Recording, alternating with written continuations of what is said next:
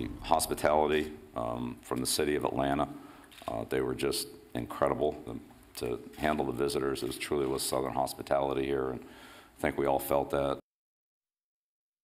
Beck admits, with his collar sort of flying around, the Atlanta Super Bowl week was a rousing success. 1 year ago in Minneapolis, I attended the handoff from Minneapolis to Atlanta, and there were many questions about the disastrous 2000 Super Bowl, and it was all directed toward the Super Bowl committee and Mayor Keisha Lance Bottoms. It was her first trip as mayor.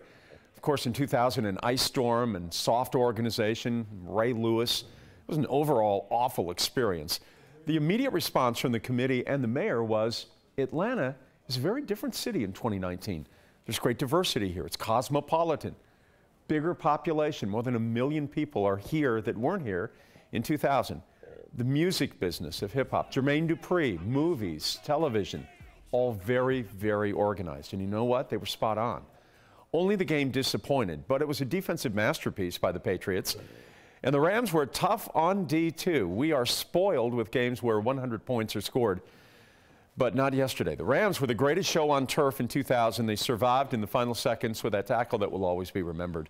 But yesterday, Brady and Goff were somewhat forgettable, but the defense was not. And there it is from 2000 that takes you way back in the time machine. But this was really a great show put on by the organizing committee, by Arthur Blank, and by the city. Bravo. I don't think it could have been any better, man. Everybody, whether you're a Rams fan or a Falcons fan or a Patriots fan, had a great time here. And there was so much to see, so much to eat, so much to do, and an interesting game at times yesterday.